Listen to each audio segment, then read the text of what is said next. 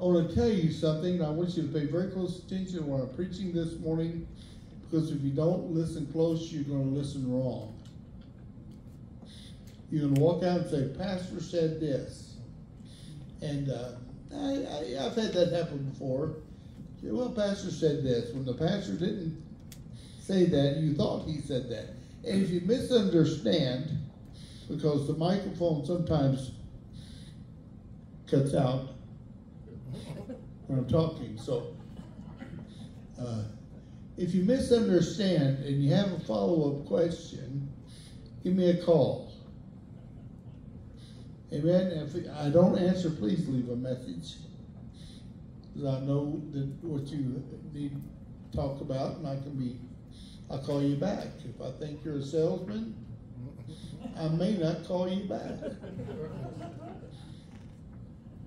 I've got all the auto insurance I need.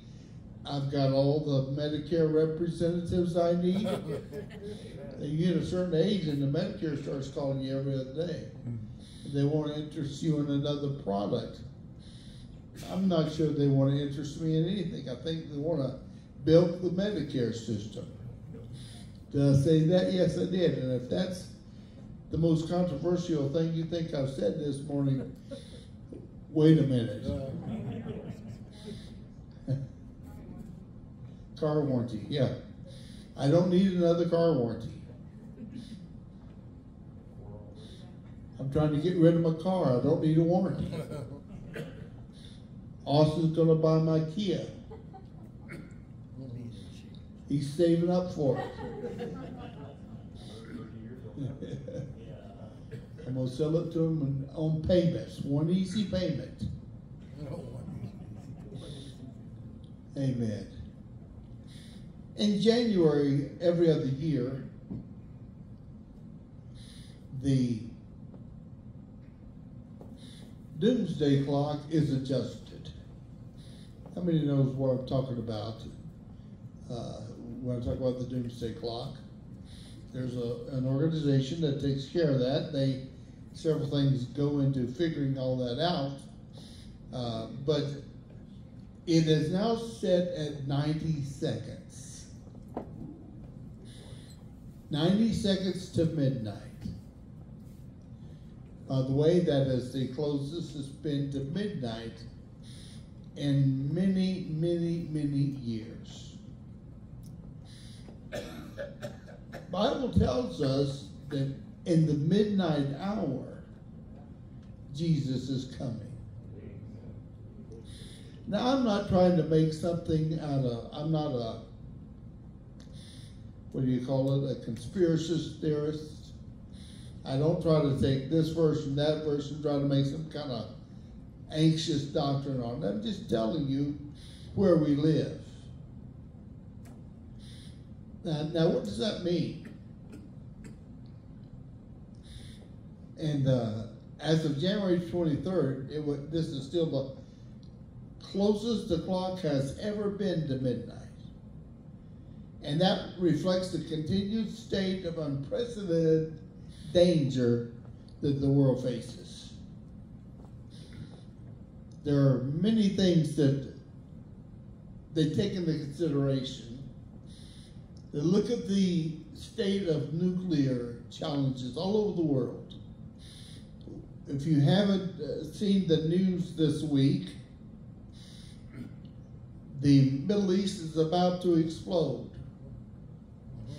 Now, I'm going to tell you something. Don't even try to figure out from what I'm saying if I am promoting a particular candidate or whether I'm not.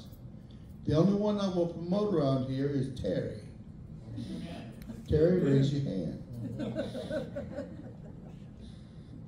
And you know why I will promote her? She goes to our church. She tithes. I know about her. Now, when you get elected, you're not leaving, are you? Only if he takes me. Okay. She's going to stay right here. So I'm not a very political person, and Ms. Terry can tell you that because we've had conversations. So I'm not pointing for a particular political outcome. But I am going to tell you, there's an evilness that is trying to take over America. If you haven't seen it, you've been somewhere sleeping. You know, that old erroneous head in the sand business, it just doesn't exist. They don't do that, but you can still believe it if you want to. When you see a problem, the officer sticks his head in the sand. No, they don't. They run towards the problem. They'll attack it. That's why they're my boots. That's why you get some ostrich boots right there, man. They make good boots. But I wonder sometimes, and I got to tell you, there's a lot of pastors that will not preach on prophecy. There's a lot of congregations that don't want to hear about prophecy. I can't for the life of me figure that out. Because if you're not aware of this, about 30% of the Bible was and is prophecy. When it was written, it was prophetic. About 27% of it is still predictive. 28 in the Old Testament, 21 in the New Testament. And at the time the Bible was written, a fourth of it, 25% of it, was predictive. The return of Christ is mentioned more than 300 times in the New Testament. He's coming back. Now, when we think about it, that means that 1 out of every 25 verses in the New Testament deals with the return of Christ. So, do you want to know the whole counsel of God? Amen. Let me ask you that. Do you want to know the whole counsel of God? Amen.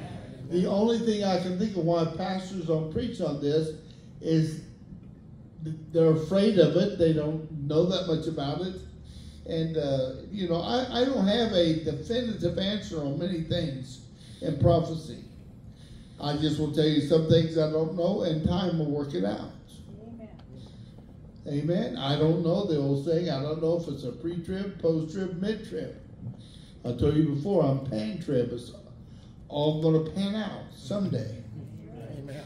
God's going to make it in His time. That's right. But in 2 Timothy 4:1,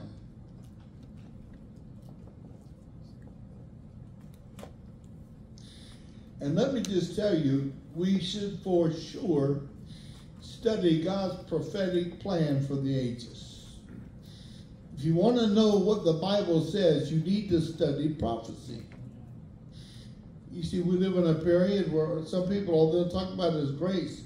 We live in a prosperity gospel movement. It's been around for many years. There are pastors, all they want to talk about is money. You know why?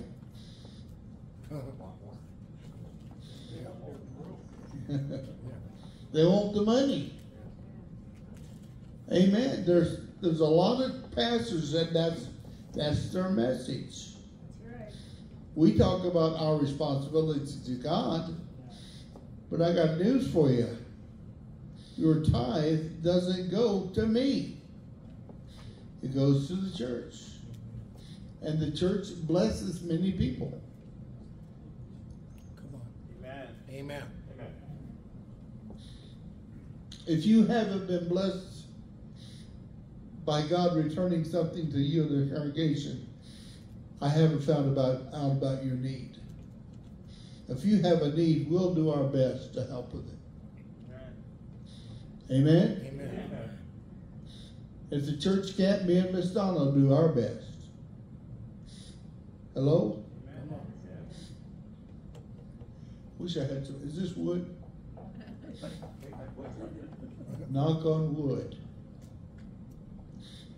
2 Timothy 4:1. I charge thee before God and the Lord Jesus Christ, He shall judge both the quick, that's living, and the dead at His appearing in His kingdom. Preach the word. Paul is telling Timothy, I'm charging you with this, preach the word. When God places a call on your life, you have no option but to preach the word. Brother Sean is working towards his ministerial license. He's got to preach the word. Amen. Amen. Pastor Gladys, preach the word. Linda, preach the word. They're all ministers of the gospel. Preach the word. You're challenged that, Miss Pat. Preach the word. You don't have an option. You have to preach the word. I don't have a choice just to make you feel good. Come on. I like it when I can. Most of you feel good when I preach. Amen. The rest of you feel good when I stop preaching.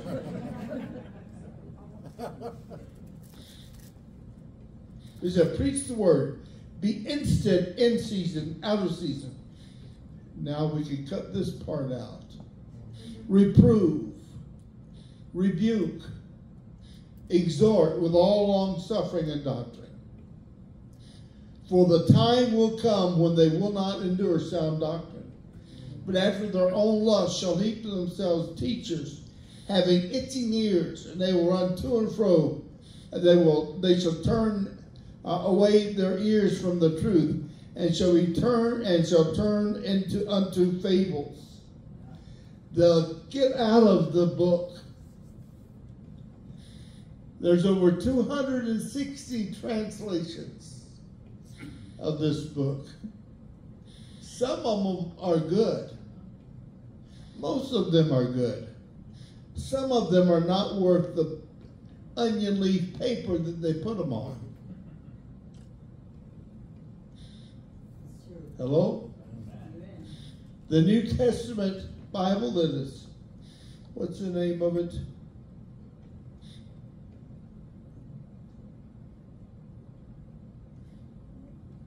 There's a New Testament, I'll just say it, there's a New Testament Bible made for queers. Oh. Yeah. I would not recommend that Bible to you. I'm not making a judgment on you, and listen to me. Nothing I say this morning is a judgment on you. But I am called to preach the gospel. I'm called to reprove. I'm called to rebuke. I'm called to exhort with all long suffering. That's what I'm supposed to do. I exhort, lift you up, and with all long suffering. Every word that I say, I got to do it this way. And because the time is coming, and I believe the time is here, when they will not endure sound doctrine. They will walk away from the traditional teaching of the church. Well, preacher, I don't like tradition. You know what? This has been tried and true. Every word in this book has been tried and true, has been proven. Amen. When you compare the end times Bible prophecy to what has happened in the earth's history and what's happening around the world today, we can have no doubt that we're living in the last days. Now I want to take a look at what kind of people. How many are a people here this morning? Amen. Most of you are a people.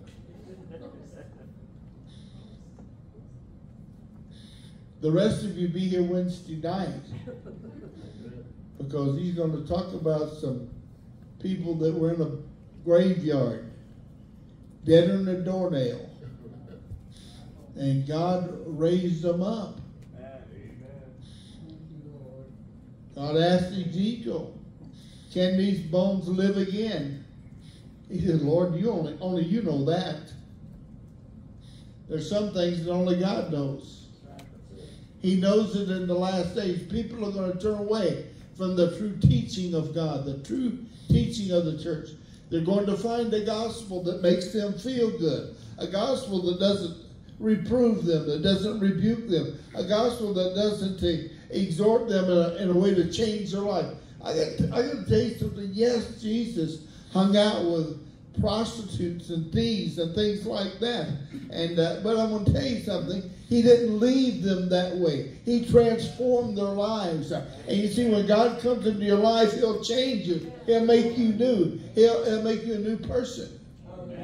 Now I want to tell you what kind of people that are going to be living in these last days.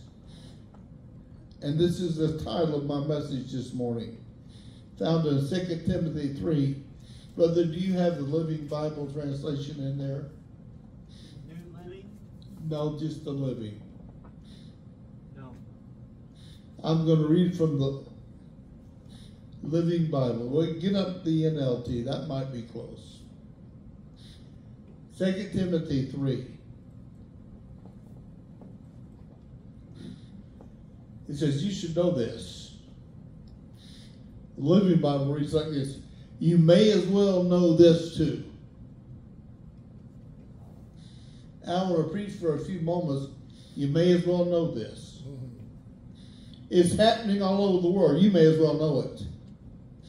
You close your eyes to it, but you may as well know it. In the last days, he's talking to Timothy. You may as well know this too, Timothy, that in the last days it's going to be very difficult to be a Christian. For people will live only, or will love only themselves and their money. They will be proud and boastful, sneering at God, disobedient to their parents, ungrateful to them, and thoroughly bad. They will be hard-headed and never give in to others. They will be constant liars, troublemakers. They will think nothing of immorality. They will be rough and cruel and sneer at those who try to do good. They will betray their friends. They will be hot-headed, puffed up with pride, prefer good times to worshiping God. They will go to the church, yes, but they won't really believe anything they hear. Don't be taken in by people like that.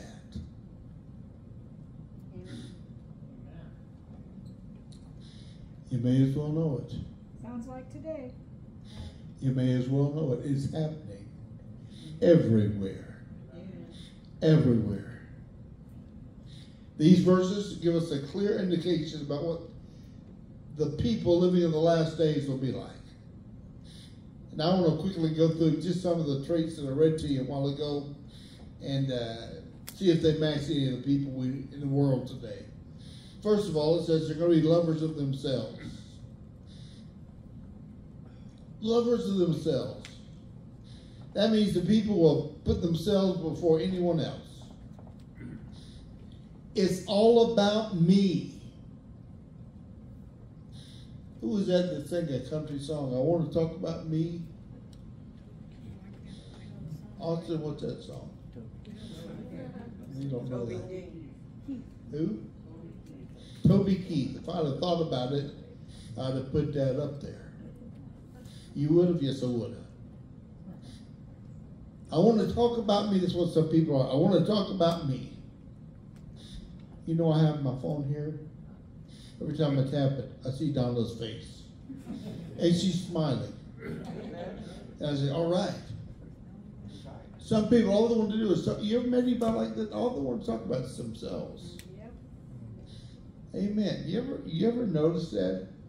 They're going to be, I'm going to talk to you. These are people that's going to be in the church. Let me go one step further. These are the people that are in our church. Oops. I want to talk about me. I want to tell you how good looking I am today. I asked Michael this morning, how's my hair look? Back there. First of all, I asked him how did the group sound. He did a thumbs up. Then I asked him how's my hair look. He did a thumbs up. How's Pat's hair look?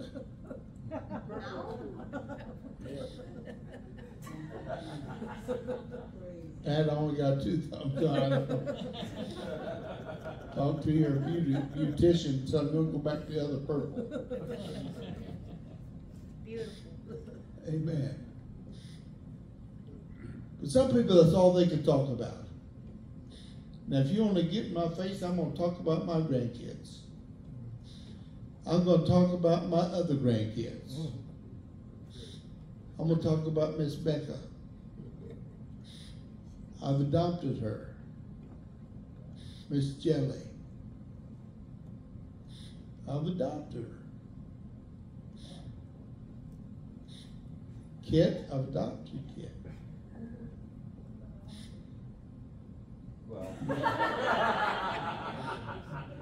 I've adopted all. I made him a great deal of my Kia because he's my adopted grandson.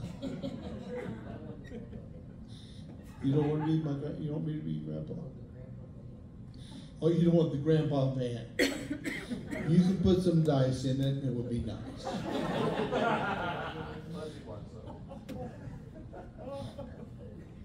This generation, instead of loving God first, the Bible asked, the question was asked of Jesus, what's the greatest commandment? What's the greatest commandment? They were trying to trick him. What's the greatest commandment? He said that you love the Lord your God with all of your heart, with all of your mind, with all of your soul. Everything, every morsel about you. Love God first. And the second one is just like it. He said, love your neighbor as yourself. He said, on these two prophecies, on these two scriptures, hang all the prophets. It opens the door. Those are the two scriptures that opens the door. You ever tried to hang a door without good hinges? They don't stay up there long. Those are the two hinges that hang all of God's prophecies, all his promises, everything that we have in God. Love God and love your neighbor. How many love your neighbor? Do you love your neighbor greater than you love yourself?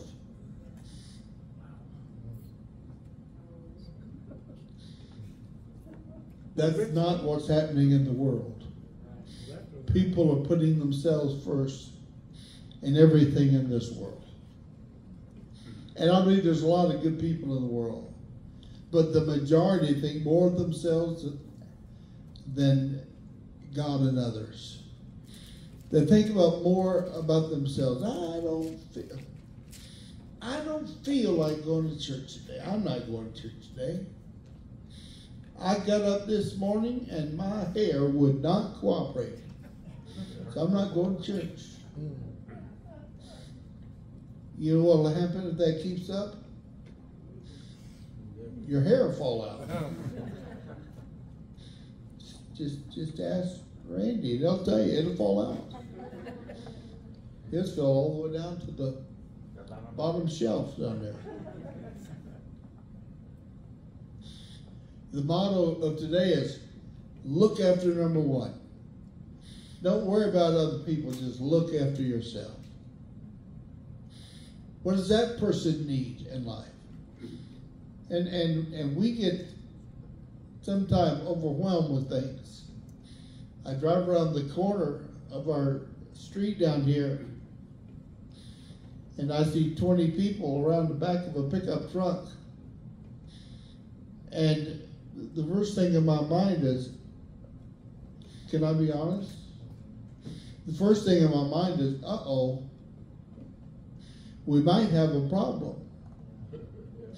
Because it was from that street corner that the gentleman came down and threw a brick through our window of our van, broke the handle on the door, and still couldn't get in. God said, nope. But you look around, you see people on the street corner. What do you think? What's their need? Do they need something? More times than one, Donna and I both We're both equally guilty of this. We'll see somebody say, let's help them. I can't give them all I got, but I can give them a couple of bucks. And, you know, there's occasions we'll be out in a restaurant. We'll see somebody having dinner. We'll see them very meticulously going through the menu. We'll tell the waitress, don't tell them, but give us their bill. Is that scoring me points? I don't think so. Not with God. But everywhere you can do something to think about others, do it. Be caught helping someone. Be caught helping a homeless person. I can't help them, Pastor. Goodness gracious. You see what they're wearing? I can't stop and talk to them. People might associate me with them. They might think something's wrong with me. All right. Everybody's tired of hearing about that part. Me too. I'm moving on. Another person you're going to have living among us is those people that are covetous. He says that they're going to be those kind of people. And we're living in a covetous world today. Somebody will figure out how to say that and tell me later. You guys don't know either, okay. But that we're living in a world that's full of, I'll say that, coveting. Greed, that'll work. And I believe there's never been a time like this where the whole world covets one thing or another. They've got to have that. They will work their fingers to the bone to have that. They will work themselves sick to have that. Whatever that is. That might be a new car. That might be a different home. That might be a $500, that's normal. And it might be $1,000 suit. That used to be obnoxious. Now that's pretty normal. A bag of groceries is $500. But whether it's cars, money, clothes, whether they covet a woman like David did, we live in a society of greed. All they want is more. We have people in the church that's like that. Jesus met a young man that was that way. He was going to tear down his barns because he filled up all his barns. They were full to the brim. He was going to tear the barns down and build bigger barns so he could put more in it. Let me tell you something. The stuff you put in your barn down here is stuff that you're going to have for the time you're down here. You're going to lose it after that. The stuff that you put in the bank in heaven, the Lord said, lay yourself up not gold on earth, where thieves, moth, rust, all those things destroy it. He said, but lay treasures up in heaven. Amen. Amen. Hallelujah. I'm so glad to know that God keeps a good record. Amen. You see, I don't have a lot down here. But I'm going to tell you something. I believe we got a bank full in heaven. Amen. Amen. Amen. And there is no ATM machines up there.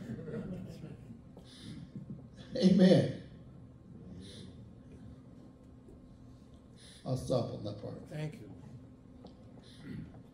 We should be seeking after heavenly riches, not earthly riches. The man that was going to build a barn, Jesus said, you're a fool. You're a fool because tonight your soul is going to be required of you. What are you going to do with it then? There was a story, and I'm moving on just as fast. Never mind. Story of a gentleman that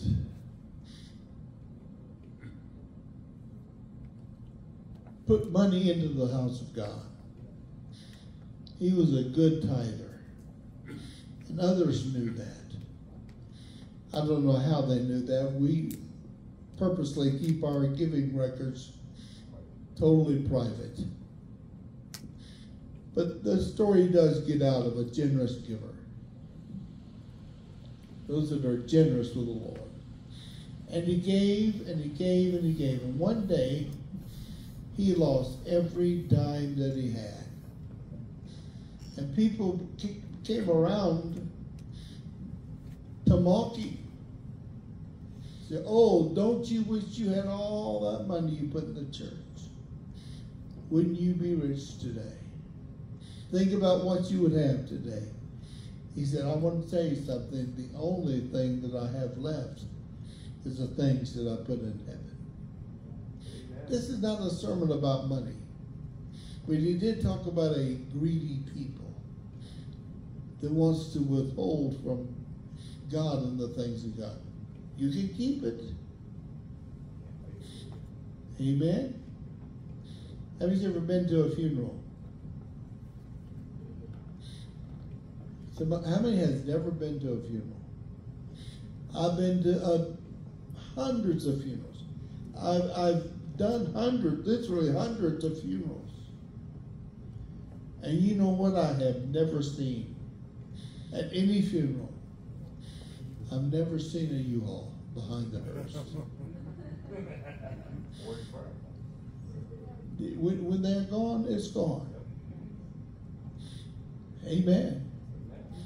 Well, I'm going to leave it all for my kids. And that's a good thought. You can do that. I'm not talking about that part. I'm talking about those that are greedy. And they put everything before God. Everything. Let me move on. Third thing I noticed in this verses. In the church today, you can have those that are boasters, proud. Pride is, if you're not familiar with it, pride is what made Satan fall from heaven. Did you know that? The Bible tells us that pride goeth before a fall. One of the reasons that people seek after these material goods and wealth is because of pride. I want people to know what I've got. Man, I want people to know I drive a Cadillac.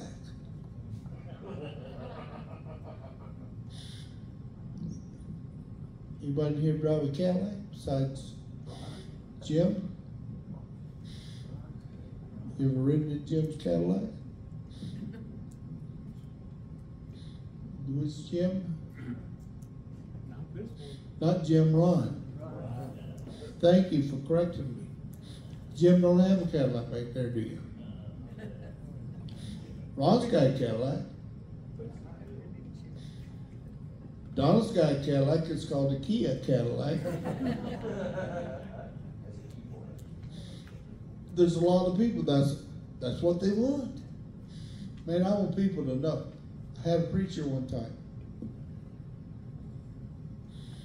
Good friend of mine. And I loved him with all my heart.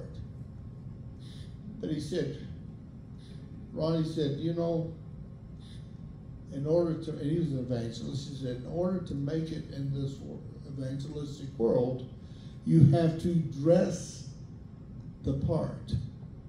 You have to dress for success. And you know what, I've seen people that dress for success. I figured that if I'm successful, I'm dressed. That's, you know, I get the last part of me on, so I'm done. Forget it. Does it match? I hope so. Amen. But God doesn't care what you wear. Well, that got me in trouble. God doesn't care what you wear. That's true. You can wear beautiful cowboy boots. That's more holy than most.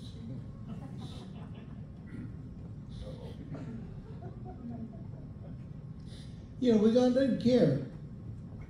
Sister Gladys, she doesn't care. We don't care. He wants you to present yourself the best you can. Whatever you're wearing, if that's the best you've got, wonderful. If you need some help, we'll help you with it. But not everybody has to wear a suit. Now that same evangelistic pastor who was wearing a three-piece suit and shiny patent leather shoes changed his thought and now wears blue jeans and a shirt untucked and tennis shoes to preach in. And that's all right. Whatever floats your boat. But why are you doing it? Is it because they say, look at me, look at me, look at me? I want you to see me. Is what you're wearing bringing glory to you or glory to God? Why are you wearing what you're wearing? That's not part of it. My sermon today is just snuck in there.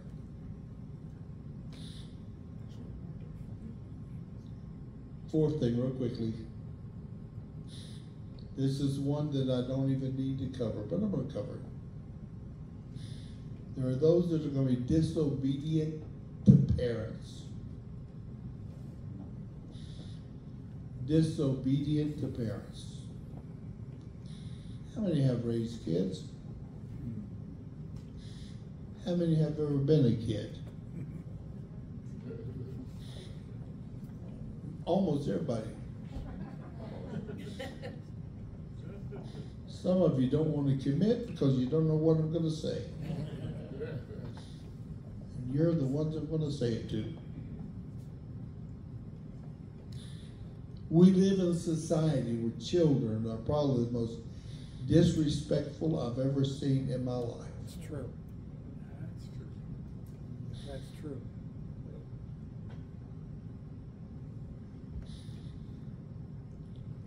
The most disrespectful. I was watching sometimes I watch different things on YouTube because I don't like paying for other TV, so I watch YouTube. It's free for the commercials.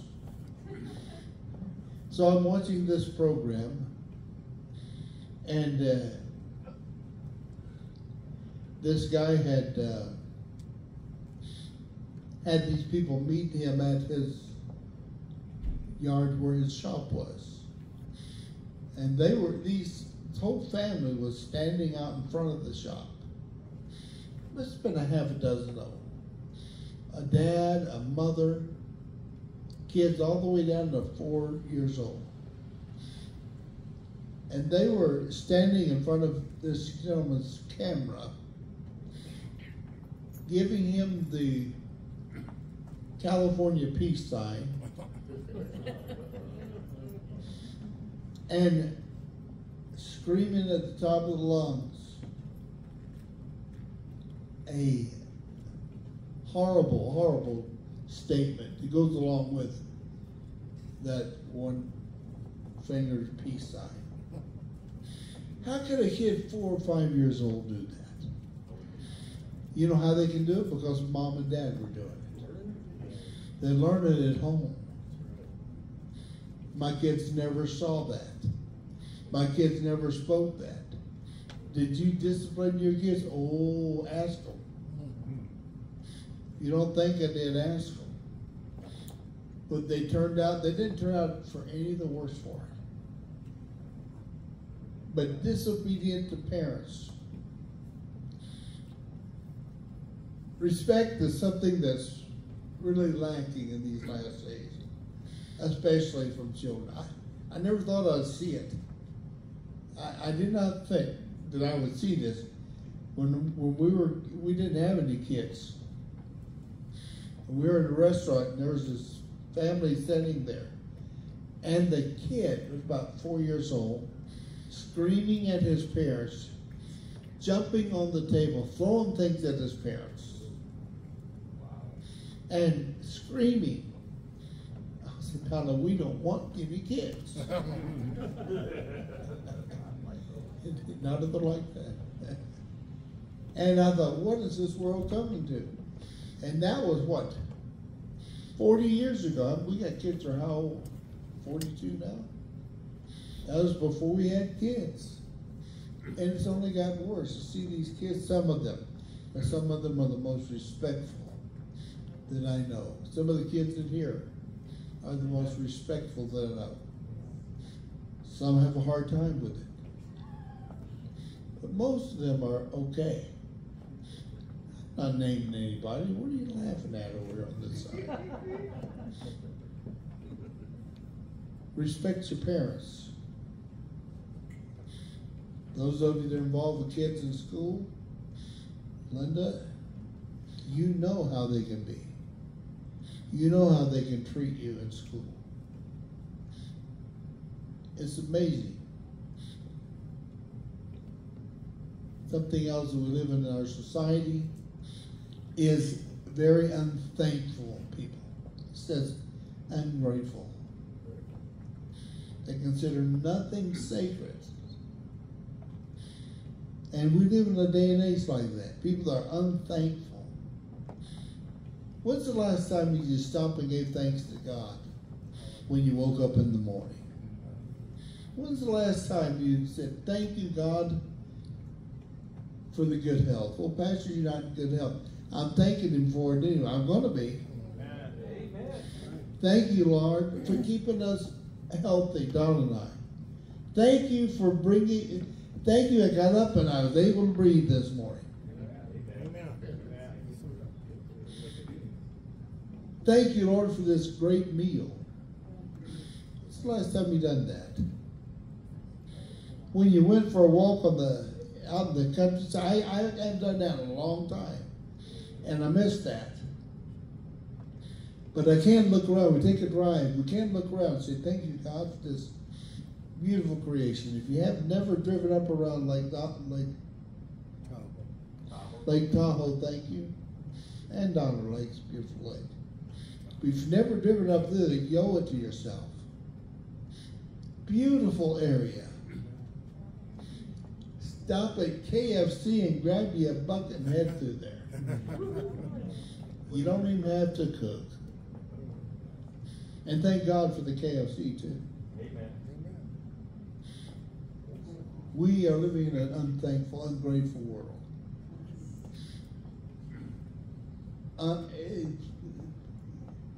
Are you guilty of that? We live in an unholy world. We're going to see that, he tells us. Nothing is sacred anymore. Just look at the Olympics. I was sickened by what I saw of the display of the most holy event in Scriptures.